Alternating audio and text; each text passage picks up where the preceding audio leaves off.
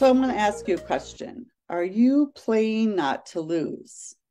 You see, so many of us are coming from perfection, needing to wait until it's perfect or wait until everything's aligned before we'll take the next step. So are you coming from perfection and playing not to lose? See, what you want to do if you are doing that is you want to stop it. You want to start from where you are. Start from where you are. Don't wait for all the pieces to fall into exact place, because the truth is it probably won't ever be perfect and everything won't ever be exactly aligned up.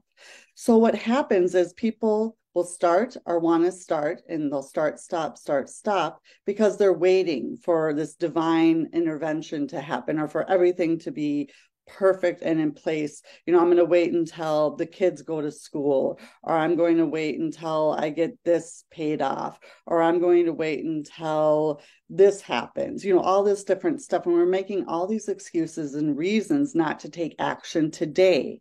And I'm here to tell you that you want to start from where you're at, even if it's a little step. Start today from where you're at and take 1% action, 1% better every day. Start playing from today and not waiting for perfection, not waiting for everything to be just how you think it needs to be in order to get from where you are to where you want to be. Be ready to fail forward. Be ready to take that feedback and pivot and do something different. But don't let that stop you. It stops so many people in their tracks.